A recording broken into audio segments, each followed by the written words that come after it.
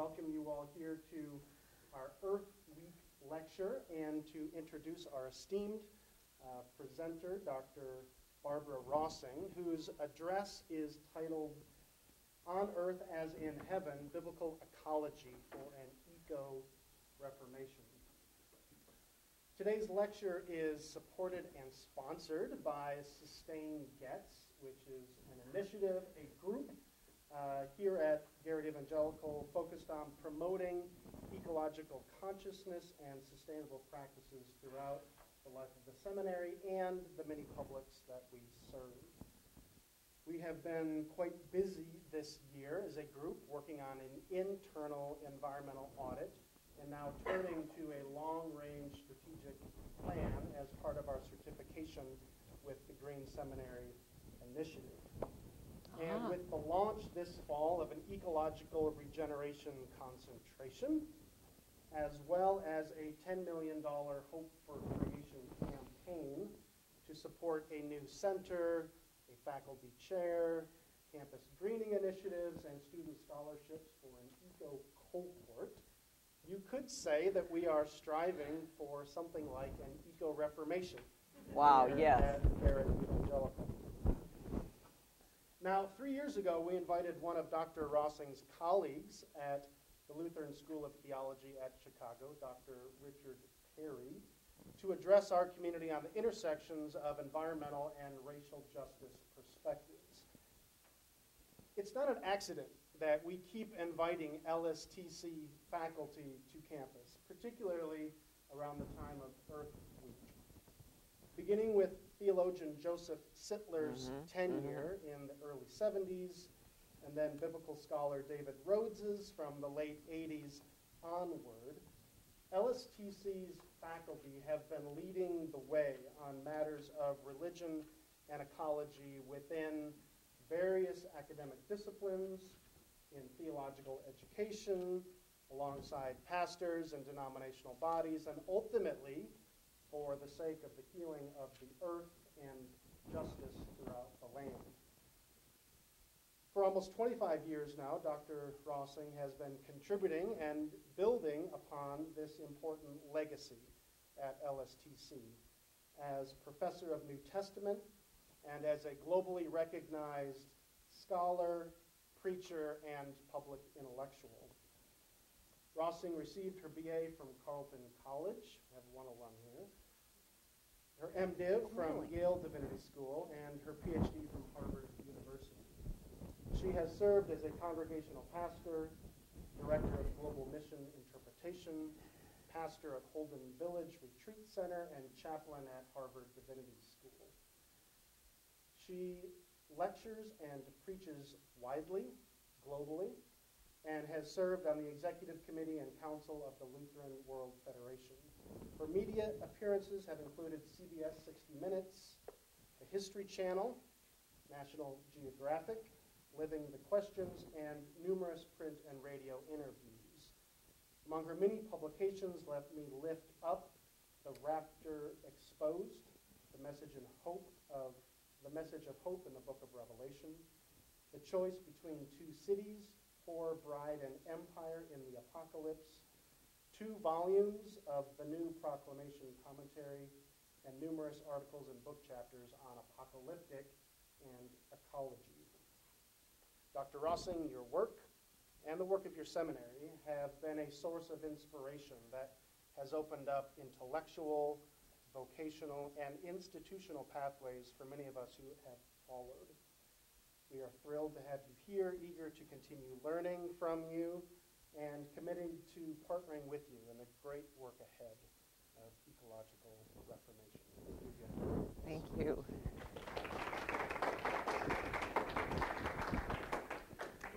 Well, I'm very happy to be here at Garrett, and thank you for that wonderful introduction. I'm quite envious of your $10 million campaign and your center and everything else, so hope I can come up here again when it's all underway. It's very exciting. We are partners in the Association for Chicago Theological Schools and other consortia, the Green Seminary Initiative. As you said about David Rhodes, I would also say about your emerita, Rosemary Ruther, who, along with David Rhodes, did so much ecologically back in the day, years ago, and now Tim is picking up this legacy. I want to start with sharing with you this image from this Sunday's gospel text in the lectionary. As you said, I am a preacher. I'm preaching Sunday. I assume many of you are.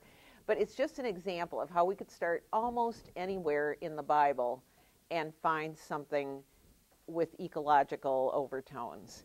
This is the image of Jesus as the vine from John chapter 15, painted in a Greek Orthodox icon. And I'm passing around a copy of this that I own, that I got down at Jacob's Well in Nablus in the Holy Land.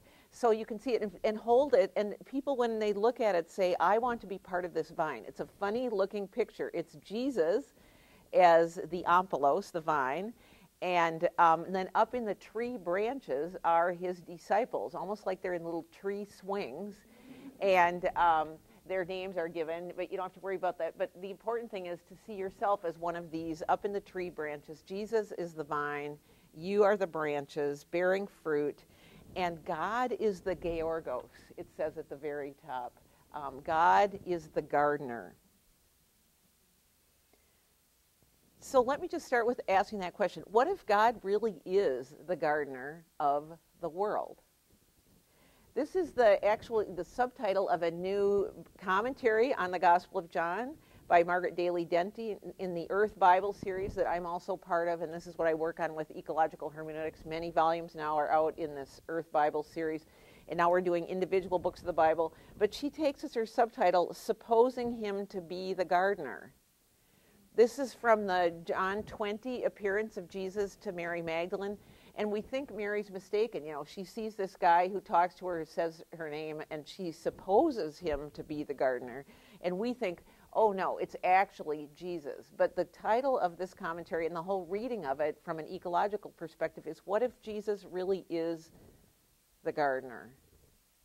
And what if we're really living in God's garden? What would that look like? What does it say about resurrection then, and about everything about caring for creation? And looking further back in the Gospel of John, what if we read that also as the lens for understanding things like abundant life? In John 10:10, I came that they might have life and have it abundantly. What if that can help us ecologically now in this urgent moment to figure out what is true abundance, if it's not the abundance that our culture, our extractive capitalist culture is teaching us, that devours the whole earth? What if abundance is something else?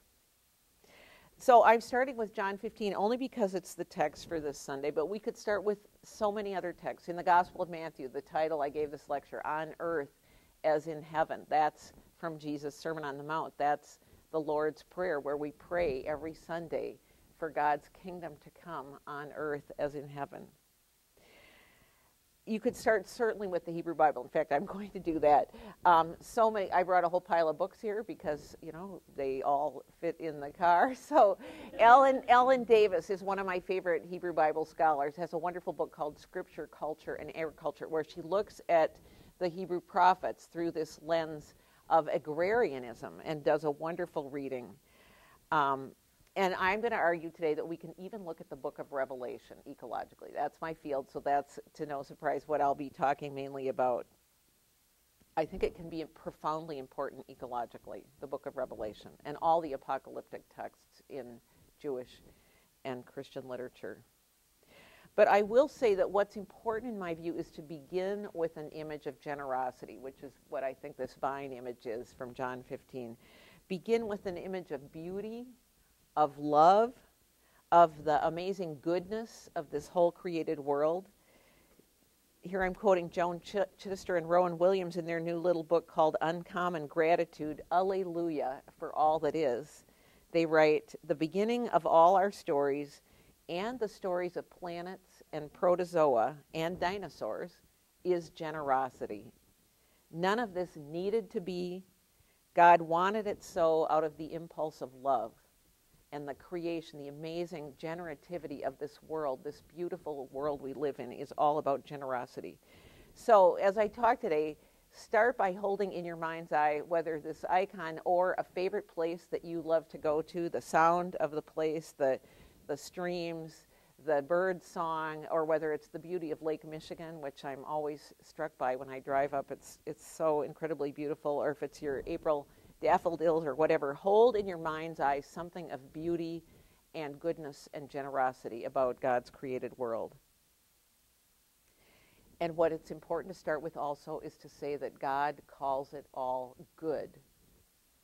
This is the refrain 6 times in Genesis 1. God calls it ki tov. God is looking out over the creation. It's wonderful to start with this whole idea that God sees it and is almost sort of surprised at how beautiful planet Earth and the whole universe are. It's almost like the astronauts looking back and seeing it. And God looks at this beauty and says, ki tov, how good. God saw how good it is with each element of creation.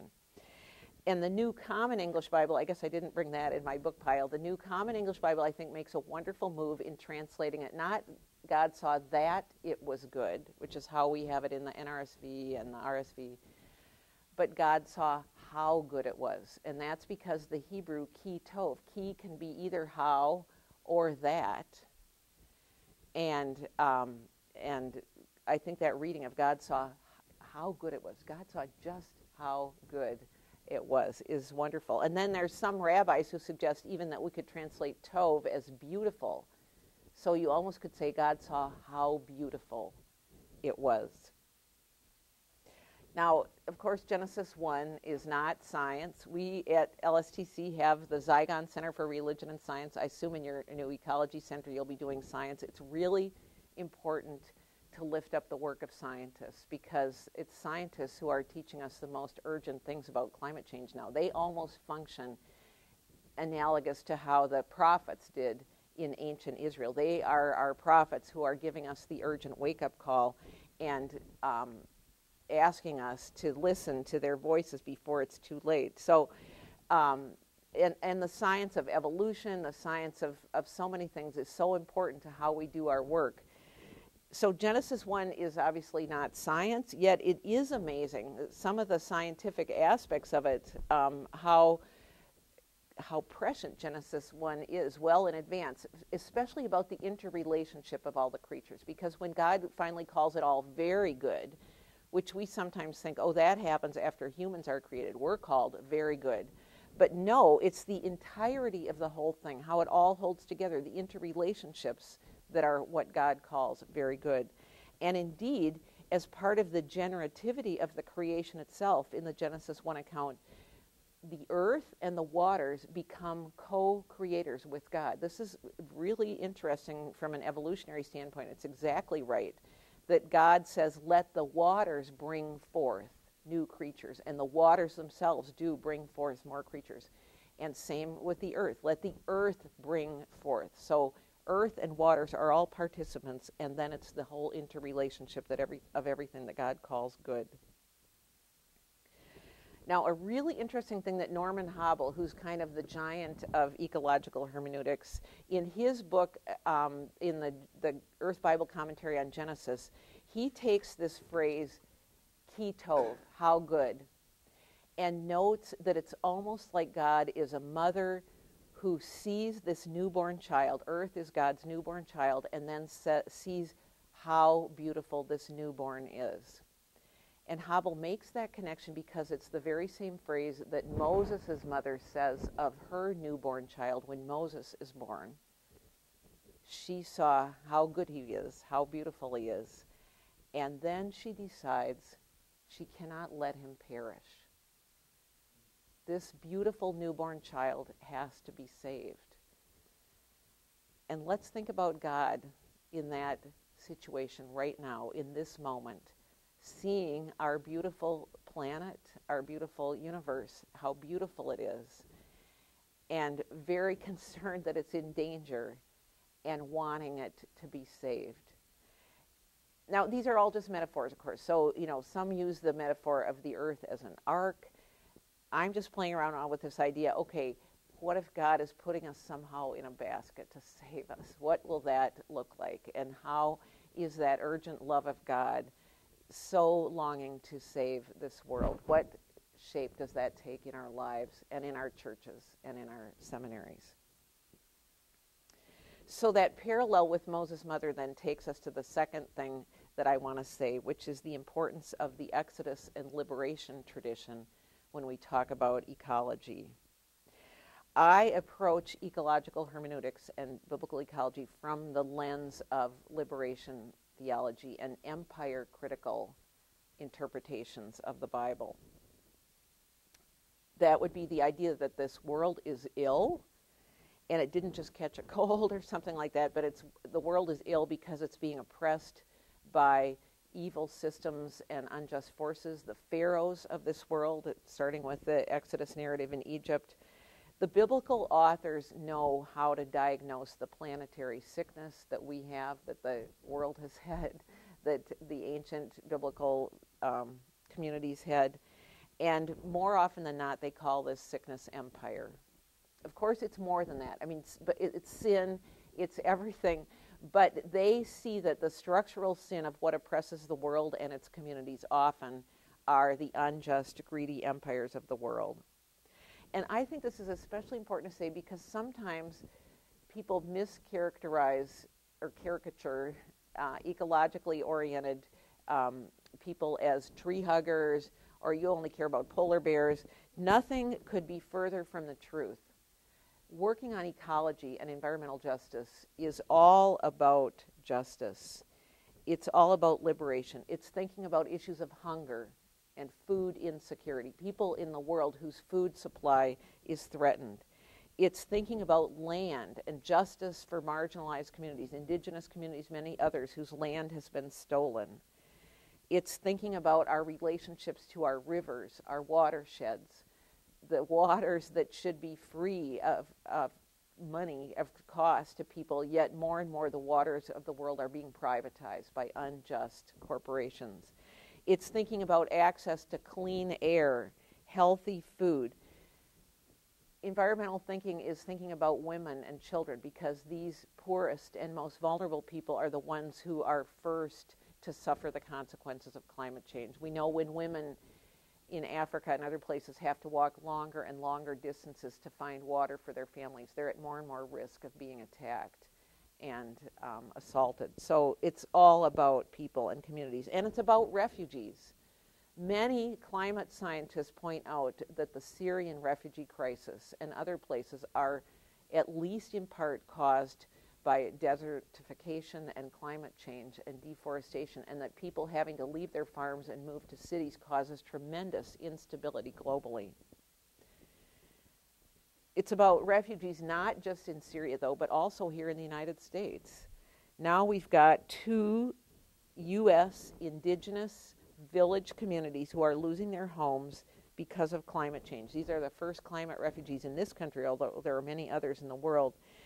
Ile de St. Charles in Alabama, the Choctaw people, and then in Alaska, the village of Shishmaref and a number of others. These join hundreds of thousands of climate refugees around the world whose villages, through no fault of their own, these are the people who have done the least to cause climate change. They're burning the least amount of fossil fuels, but they're having to leave their island homes because of what we're doing to the planet. So this link between justice issues and environmental issues is an important one to make, and I would argue that it's also right there in the Bible. It's being made by biblical authors. Here I use a framework suggested by Brazilian liberation theologian Leonardo Boff, who says the cry of the earth in Romans 8, creation groaning in travail for liberation, should be linked to the cry for people, for justice for people, and the cry of the poor in the biblical book of Exodus. Here's the quote. Both discourses, that is Romans and Exodus, have as their starting point a cry. The cry of the poor for life and beauty in Exodus, and the cry of the earth groaning under oppression in Romans 8. Both seek liberation.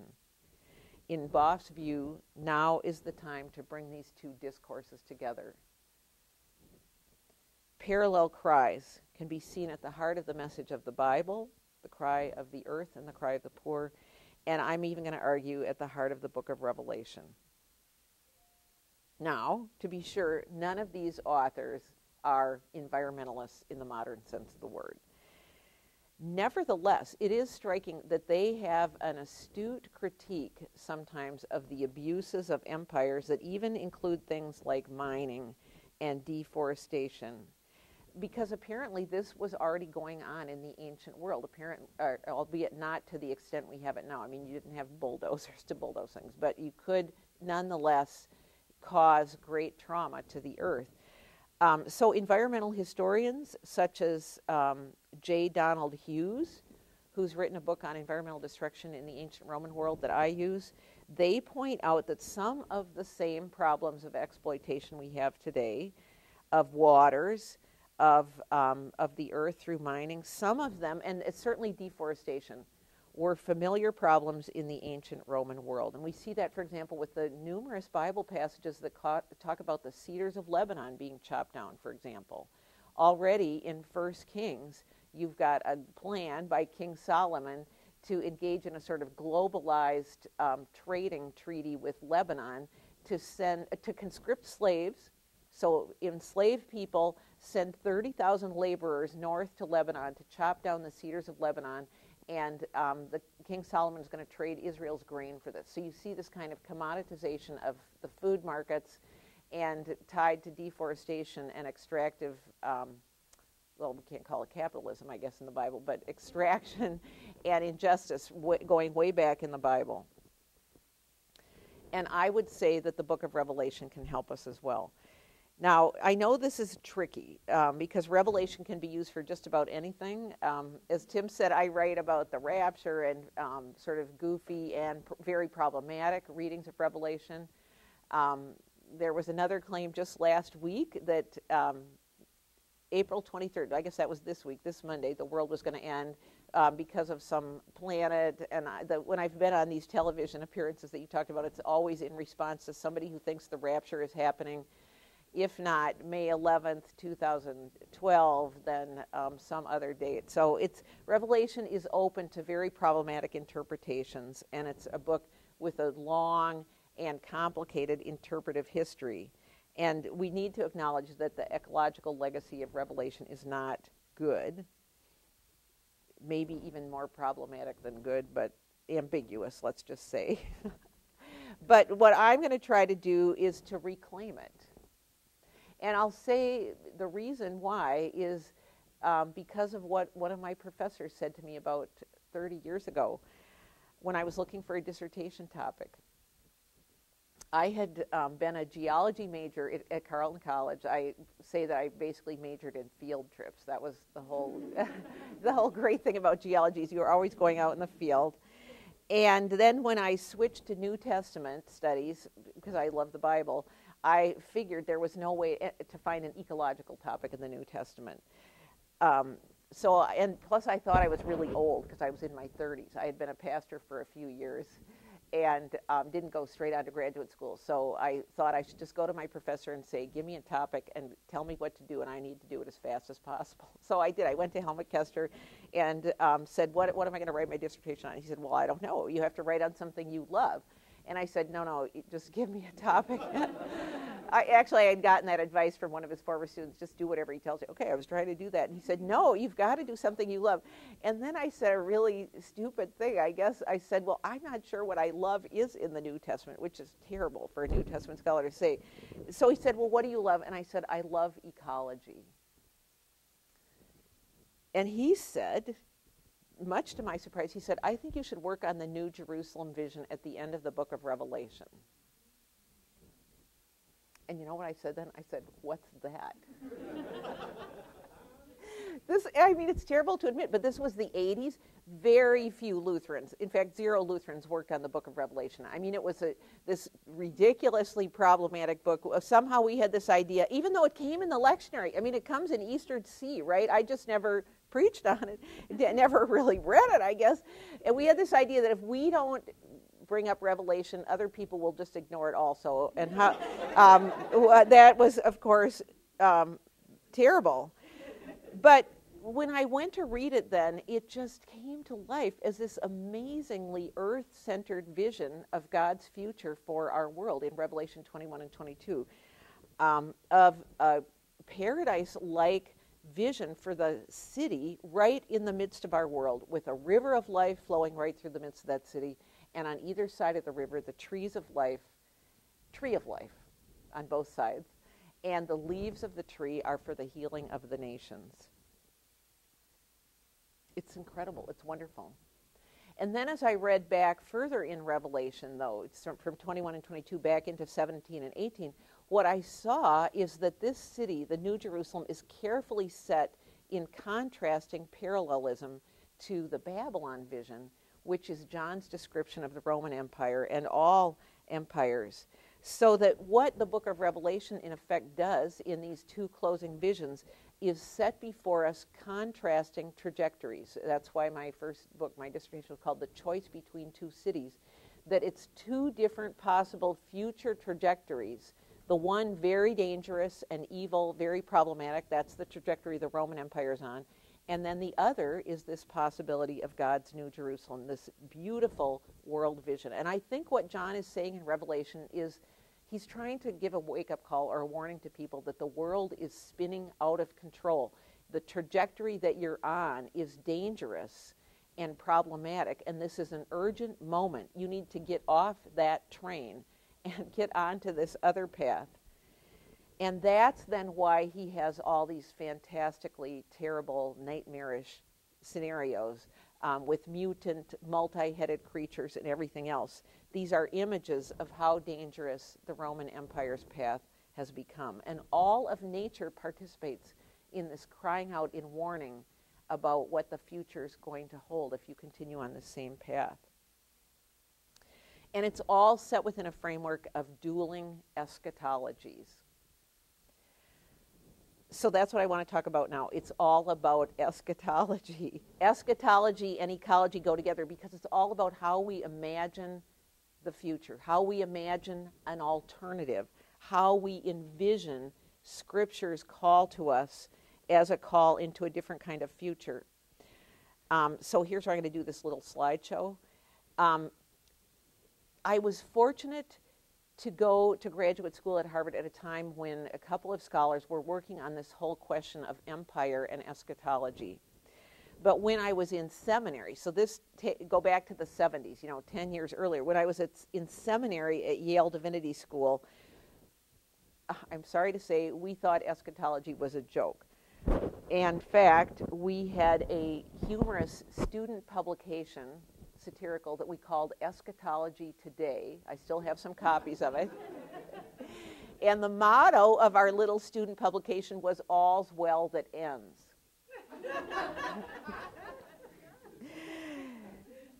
We just, you just couldn't think about the end of the world in eschatology. Lutherans weren't thinking like that. But I'll never forget the New Testament class at Harvard then, 10 years later, that opened my eyes to the relevance of eschatology in terms of empire. We were reading an article by Dieter Georgi, a German scholar, on Revelation 18 that claimed that the Roman Empire had an eschatology of its own. And that eschatology of the Roman Empire was that Rome was eternal. It was going to last forever. And it wasn't just eternal, it was all-encompassing spatially as well as temporally. It owned the entire Mediterranean world. The ends of the earth meant basically the ends of the Roman Empire, and Rome laid claim to everything. So I'm going to show you a few slides of Roman eschatology that I've been working on. This is, don't tell anybody, because I haven't published this yet, but I guess, this is the column of Trajan right in the center of Rome. And this is the most amazing eschatological monument of all, I think. Trajan was an emperor just at the turn of the 1st to the 2nd century, so a little bit after most of the books of the New Testament, although maybe not the latest ones. But he went on big wars of conquest up into modern-day Romania, called Dacia at the time. And when he came back, he's celebrating his conquests by putting them in a spiraling relief set on this column, 163 panels, spiraling upward in this sort of endless narrative of conquests that includes all kinds of chopping down of trees and everything else. So Trajan's column makes these kind of eschatological claims. The only reason it survived into modernity is that Christians, when they became the empire, then they put a statue of St. Peter on the top instead of Trajan. So, but it's still there. It's this amazing monument. But Roman imperial theology all over the place. So this is a monument in Rome called the Areopagus that shows Rome's vision of itself. So everything I'm going to show you now is Roman propaganda. Okay, these are Rome's billboards with Roman claims for how the empire works. It doesn't necessarily mean that it's true. In fact, what Georgi argued in this article is it's false. And what all the New Testament authors are doing is saying no to these visions. Okay, so in Rome's vision of itself, it's this kind of bucolic, full of nature kind of scene. Once Rome was conquered everywhere, then you've got Roma as the goddess with Romulus and Remus and all this Roman fertility. You've got scenes of vines and much more. And this is on an altar of peace that Augustus set up after he had done numerous conquests, because it's this vision of Roman peace that is peace through conquest, peace through victory over other countries and peoples. So this is a scene many of us use. You probably use it, Kiki, and everybody else, but it's called the Gemma Augustea. It's actually a little cameo in the Vienna Museum, but classic scholars tell us it's probably a copy of an image that was well known. So what it is, you've got in that central kind of bench-like throne, you've got Augustus and Roma sharing a throne together.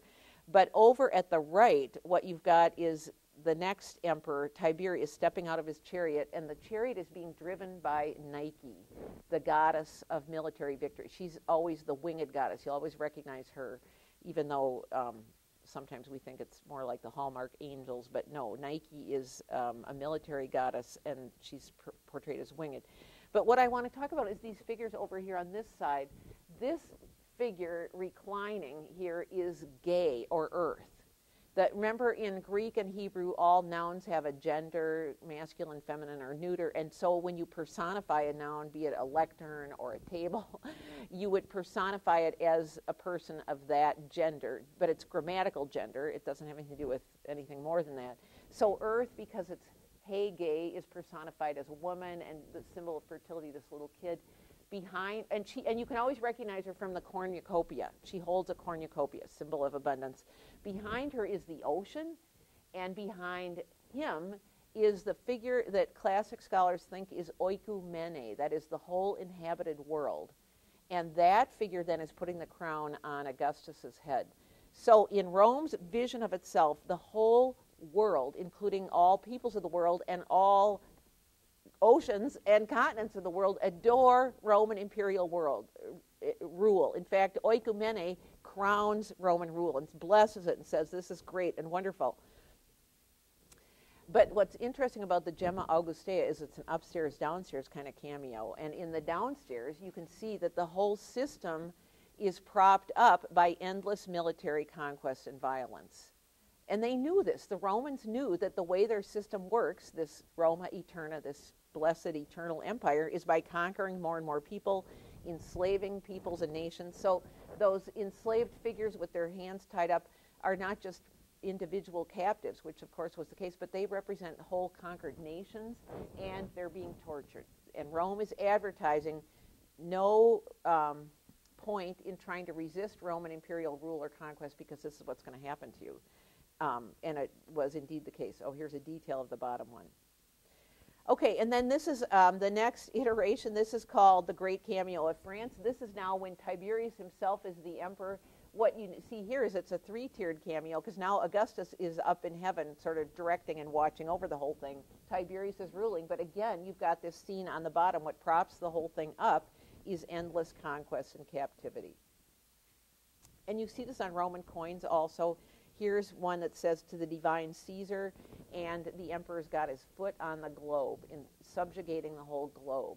They, interestingly, in the ancient world, knew the world was round, but that wasn't just an interesting geographical fact, that was conquest information. You subdue the whole globe then, that's your goal. These are just a few more scenes of conquest. I gotta watch the time here. This is in a monument near where Revelation was written, in Aphrodisias in Turkey, but right around the time of the mid-1st century, showing Augustus again being adored by, even though it's sort of eroded, you can see earth on the left with that cornucopia, not so easy to see, an ocean on the right. So they really thought that the whole world adored Roman rule. And Augustus here is even pictured with a rainbow around his head, which is an image used also in Revelation. This is Claudius conquering Britain. They have to personify nations, then also ethnos as a feminine figure because they are feminine grammatical nouns. So conquering starts to look like rape scenes. Here's a scene. This is from the column of Trajan. Sorry, I had them out of order. This is the spiraling motifs. It's incredibly beautiful carving, but it just shows this eschatological vision of how Trajan's conquest of Dacia is going upwards and around, world without end, meaning empire without end. I'm going to skip over some of these. So what's important, and what Dieter Georgi argued in that article, this is the Arch of Titus in Rome, where after the conquest of Jerusalem, they're advertising the endless conquering here. And finally, here's a slide of Nike, that goddess of Roman imperial victory. What Georgi argued is it's against all this Roman imperial eschatological propaganda. Rome's creed of itself as eternal and omnipotent, it's against that Jesus and the communities he gathered together in Galilee and in ancient Palestine, Israel. Jesus says a no to this whole system. Jesus says it's unjust, it's killing people, it's making the world sick and the peoples of the world sick. And moreover, the eschatology is wrong. Only God is eternal. Rome should not be worshipped. Rome is not eternal. Even though Roman propaganda argues that the whole world gazes adoringly at conquest and rule, the New Testament authors, the Apostle Paul, others, certainly the book of Revelation, but most of the others as well, in one way or another, say no to Rome's claim of being omnipotent and eternal. So then the question is, how can this help us for ecology today? What aspects of this counter-imperial reading of the New Testament then could contribute to an ecological reading? And I'm just going to do that with Revelation and frame it in terms of Eco-Reformation. Because I think this is an important question. Last year, 2017, was the 500th anniversary of Martin Luther nailing his 95 Theses to the Wittenberg Castle church door, if indeed he did that. But as you all know, who are Methodists or Calvinists and Lutherans, the Reformation went on a lot longer than that. So we've got 40 more years of Luther's life that we can keep celebrating Reformation if you want to, and all the other reformers. But if we broaden it more to ask what needs reforming in our world today, I mean, I think that's the question we need to ask about Reformation, not just what did they do 500 years ago, but take the idea of Ecclesia semper reformanda, that is, the church always being reformed, and ask what in our lives, in our world, needs reforming today. And certainly, I would say the way we view the world as a kind of place where we can put our garbage endlessly and endlessly. The way we think that endless growth is the solution to everything, this is what needs reforming, and this is what the Bible can help us with. Okay, so I'm going to make 7 points. I can tell I'm going to run out of time, but that's great. When you work on Revelation, you know, time's up. The end is here. So, okay. So here are my 7 main points, and then we'll see if I can get through any or none of them. Let me see what my next slides are. Okay, tree of life. I'm going to get to that. Okay, so first point, contrary to fundamentalist claims, Revelation does not culminate in any so-called rapture, nor does anyone go up to heaven, nor is the Battle of Armageddon being fought. Rather, Revelation culminates in what I call a sort of rapture in reverse. That is, instead of people going up, escaping from the earth, it's God who descends. And this is quite remarkable, because this is a place, Revelation is deeply rooted in traditional Jewish apocalyptic traditions, but this idea of God coming down and God's throne being in the middle of the renewed city in a profoundly beautiful garden world, that's unique to Revelation. It's God who you could say is raptured down, if you want to use that word rapture, which I don't like to. Okay, second, a strong sense of an impending end pervades the entire book of Revelation. You've probably heard that it's about the end times. I mean, that is true. There's that sense of an impending end. But the crucial thing is that it's not primarily about the end of the earth, the created world, what is created in Genesis. Rather, in Revelation envisions an end to the Roman imperial order of oppression and injustice. So that's what I think is key to New Testament eschatology. It's not about the end of the world. God is not planning to blow up planet Earth and create a new one. It's rather about the end of empire, the end of an unjust system. And the end is very near, Revelation says, to give people hope. But we have to be careful about what's envisioned as coming to an end. Third, Revelation draws its roots deeply from Jewish apocalyptic tradition. And when I was in seminary, we learned this big distinction between apocalyptic and prophetic. We thought the prophets, Jeremiah, Isaiah, they care about the world. They see hope for the world. But apocalypticists like Daniel, they've just given up. They're escapists. They see the only solution is coming from heaven, from God, and they're not engaged. But new work by Hebrew Bible scholar Thea Poitier-Young, even John Collins now, certainly Richard Horsley, a new book by Micah Keel, I thought I brought it, called, here it is, Apocalyptic Ecology, takes us into Revelation. All of these are arguing that apocalypses are in fact very engaged. They might use sort of mythological imagery, but they're quite political, and they're helping us envision the end of empire. Fourth point, the plagues of ecological destruction in Revelation, which, let's admit it, that's the hardest thing. There's these series of the 7 seals, the 7 trumpets, the 7 bowls. They're all terrible. What I'm going to argue is they are telling the story of Exodus, retelling the story of Exodus. So it's a story of liberation. And the book of the Bible that most deeply shapes Revelation, I mean, what's weird about Revelation is it might have as many as 1,000 quotes of Scripture, but it never introduces them with quote marks, which didn't exist in the ancient world, but it never even says, like, as it is written in the prophet Isaiah, nothing. He's just alluding all the time to Scripture. He's deeply steeped in Scripture, and he just has, like, phrases and words and everything coming right out of the Hebrew Bible. And probably the book that is most important for influencing the story of Revelation is Exodus.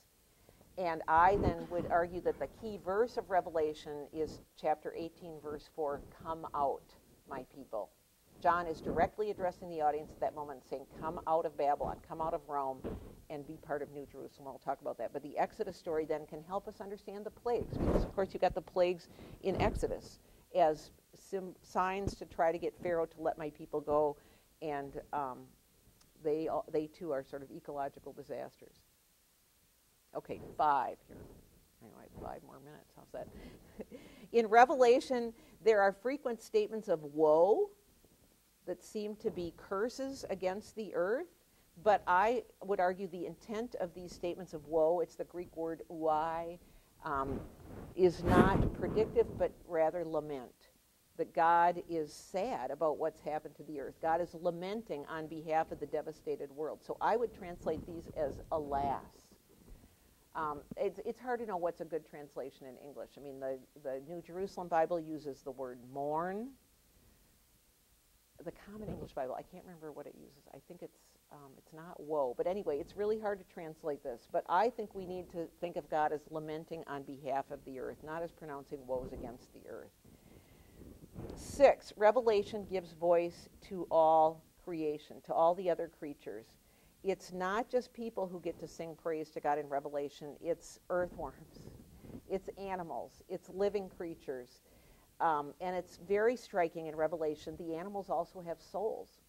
The creatures in the sea in chapter 8 have psyche, have souls. And this is the case also in the Hebrew Bible, of course. Living creatures have souls. But it's really important that the whole world participates in the liberation that is happening, that God is inaugurating. And 7th, in terms of ethics, Revelation affirms an ethic of healing and renewal for this world, not an ethic of escape from this world. In the choice between 2 cities, communities of God's followers are called to give testimony and resistance. And it's this urgent vision of hope and resistance, I think, that can help us today.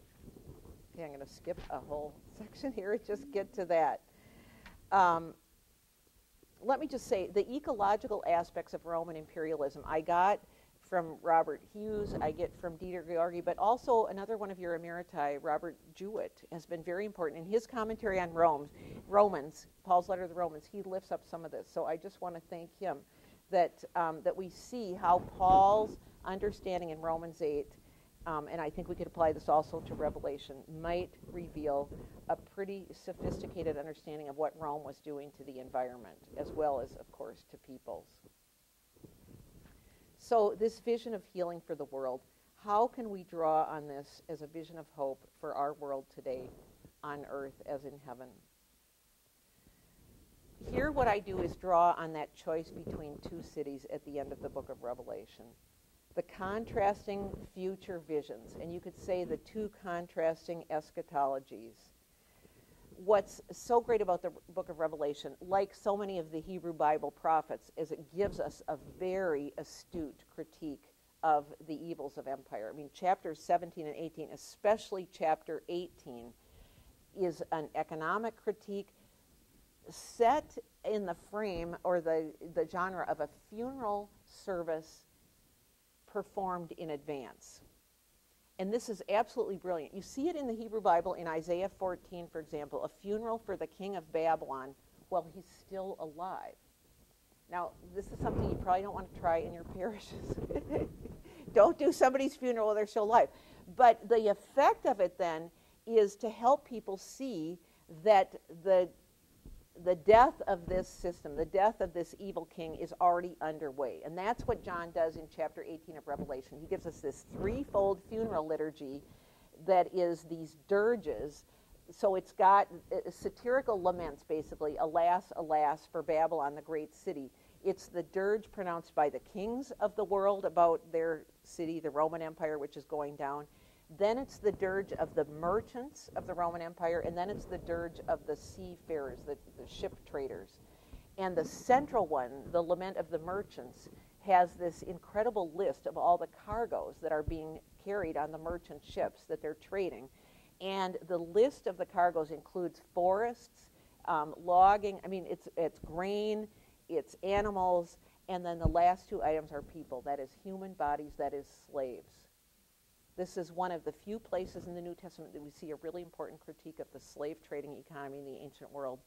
And John of Patmos is pronouncing a funeral liturgy for the whole thing, the dirge that is the end of this unjust empire.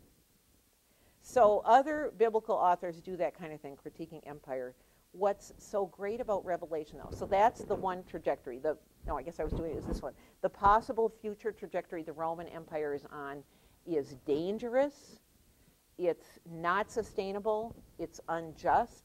John is showing us this scenario, and I argue that all those plagues in the seals, the trumpets, and the bowls are part of this as well. He's unveiling. He's pulling back the curtain. That's what the word apocalypse means, to show people how evil and dangerous the Roman imperial system is. And then he's saying, come out of that, my people. Get off of that train. Come out, lest you take part in its sins, lest you share in its plagues. But what Revelation does that is so important for us is give us the other future scenario, and that's the New Jerusalem vision of chapters 21 and 22. It's in every way, it's the opposite of that Babylon vision. He'll show some of the same things, but then change them, transform them.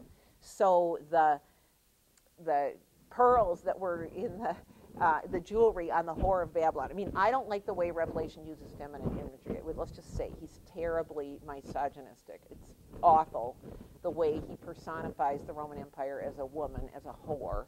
It's very dangerous for women. But some of that same imagery, the way then he's got it in a completely different way in the New Jerusalem, the pearls become the gates of the city, and they're always open, and everyone has access. So John is showing us this contrasting vision of God's holy city, the city that is coming down out of heaven from God, and God declares, this is my home with all the peoples of the world. My home now is on earth. My dwelling place is on earth.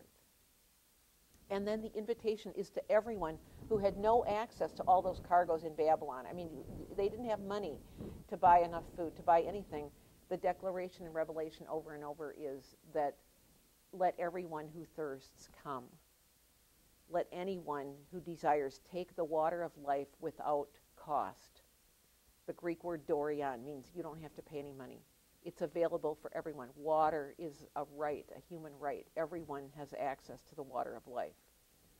And the image then of the tree of life, I've got some wonderful pictures of the tree of life that I'll just show, because I'm working more and more with this image. This is a mosaic in the Church of San Clemente in Rome. I just love the way the cross of Jesus becomes this tree of life. The deer at the bottom are drinking out of the water of life that comes out of it. And then it spirals out into these viney tendrils. And what's amazing is that up in those viney tendrils are scenes of village life, like a woman is feeding chickens, or a man is, I think he's sharpening a knife, I forget. Somebody's gathering food into baskets. So again, it's that invitation, like the icon I passed around, to see yourselves as part of God's tree of life, to see this as an alternative vision of political economy that includes us all. And here's the shaker tree of life. Here's an African Jesus as a kind of tree. The tree of life also is wonderful because Charles Darwin used it to image the community of relationships in which we're all connected to one another. And I think that's the best aspect of the tree of life, is to see it as an image of community. This is the second most recent tree of life. You know, scientists keep discovering more new genes, and now they're imaging the tree of life like this, a little bit more like Darwin did, except we're way down here at the bottom with all the other eukaryotes. But it's wonderful. Science is absolutely wonderful, the way new discoveries are always being made, and we're all part of the tree of life in this community of relationships. So this one, what this image of the tree of life is doing, is showing the relationships across the circle among all different genetic types, and how we truly are so related to one another. And here's a picture of the tree of life that I really like from the Lutheran Retreat Center in the Cascade Mountains, Holden Village. So what's hard for an artist to depict is how the river of life can flow right through the middle, but the tree has to be on either side. John is taking, when he's constructing this image in Revelation 22, he's constructing it out of the Garden of Eden, where there's the tree of life, and he knows it's just one tree of life. But he's also drawing from Ezekiel 47, where it's on both sides of the river, because he wants to use Ezekiel, because that's where he gets the idea that the leaves are for healing. And that's perhaps the most important thing for our world today, is how do we begin to envision the leaves of the tree of life are for the healing of our world. Our world is ill. We are ill. It's an urgent illness, but it's not the sickness unto death. And this is, I think, where the wake-up call of the Bible, the vision of hope, of an alternative future that is beautiful, that is life-giving, that is open to all, this is what we need to embrace and follow. This is what we're invited into. I'll just lift up a couple other authors, and then I'll stop. As we think about this image of the tree of life, one of my favorites is this Kenyan author, Wangari Maathai, who founded the Green Belt movement and won the Nobel Peace Prize for it. She's undertaken a campaign of tree planting, hundreds of thousands of trees, maybe millions of trees, and she writes about how this is motivated by the biblical vision of the tree of life. And then Pope Francis. I hope that, I'm sure you're using this, but I would say Pope Francis is the Martin Luther of today, or the John Wesley of today. He's amazing in the way he's lifted up environmental justice and other concerns and made these urgent calls. Certainly also the Greek Orthodox Patriarch Bartholomew. And Pope Francis and Bartholomew, he's sometimes called the Green Patriarch, together issued a statement for September 1 that I think we need to listen to again this September 1 it comes around, about the urgency of observing a season of creation in our lives as churches, as communities of faith, where we really change course, because this is what Bartholomew calls a kairos moment. It's an urgent moment in time. We don't have that much longer. So we've got to galvanize the imaginations of all our communities. That's what Pope Francis did with this wonderful encyclical Laudato Si on care for our common home. And that's what I think we can do as proponents of Eco-Reformation. Thank you.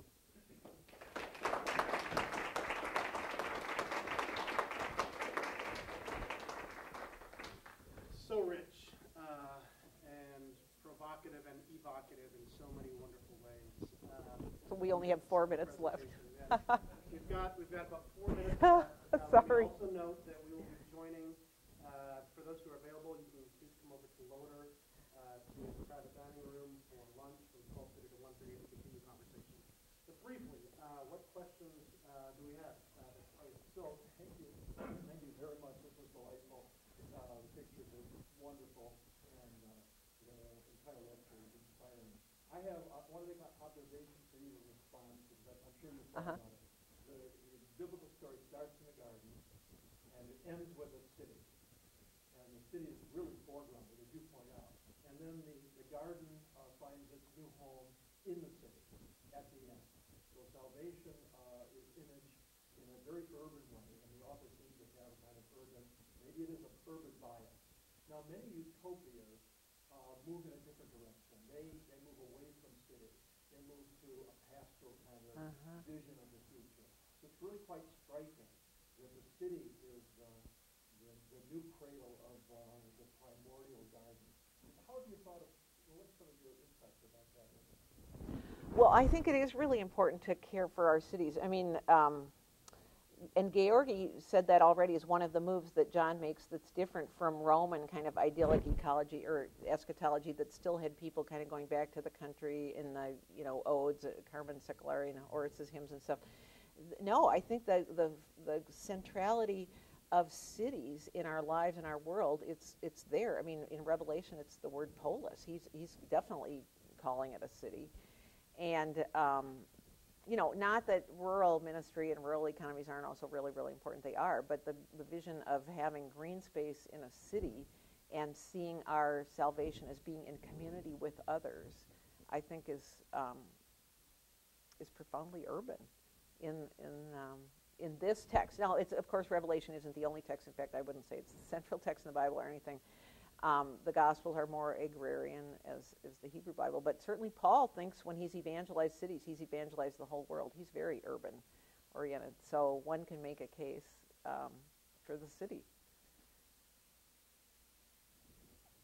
The other point about the language of Revelation, I think that's also quite forth challenge in terms of the property.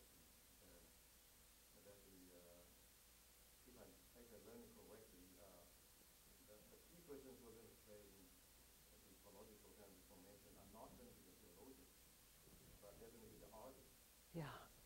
People who know how to paint, how to write poetry, all this kind of artistic kind of language. Yes. I'm not sure you're going to have time for that. Well, unless you get into, look at your presentation today and full of this kind of artistic language. Yeah. It's interesting. Thank you. I just was looking at one of Amos Wilder's books of poetry, because he was a New Testament scholar, very preeminent, and also a poet. And maybe that is a calling that some of us need to follow as theologians, is to try to do that. Now, I'm not any good at it, but it's, yes, because what we're trying to help people do is imagine, and imagine differently from the propaganda and images of our time. I hope theologians will have a role, but we might need to do more poetry than we've been planning on. Thank you. I was really struck at the beginning about your the notion of generosity when it comes to creation, and thinking about the Lutheran understanding of co-creators. And so, kind of my question or thought is, since we're called to be co-creators in the world, are we also asked to participate in this generosity? And is this generosity kind of a patient gestational work?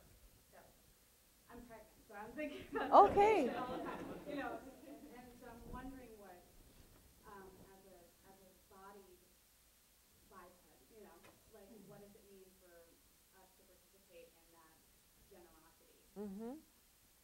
Yes, wonderful. Thank you. Yeah.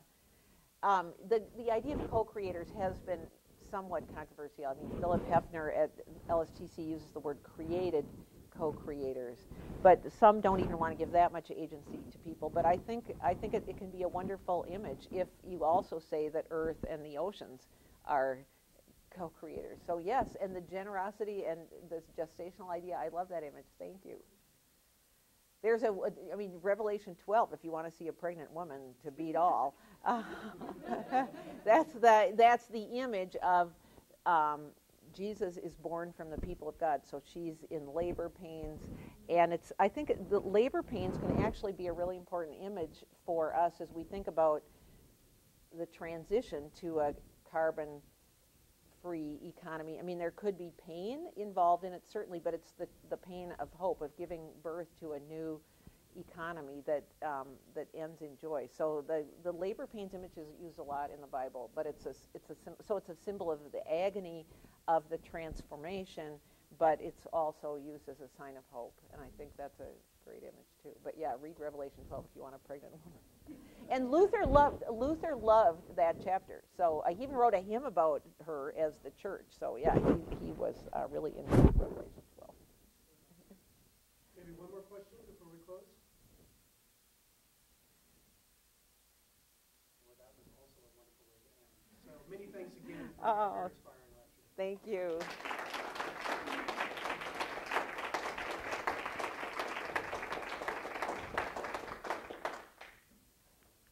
Again, please feel free to join us.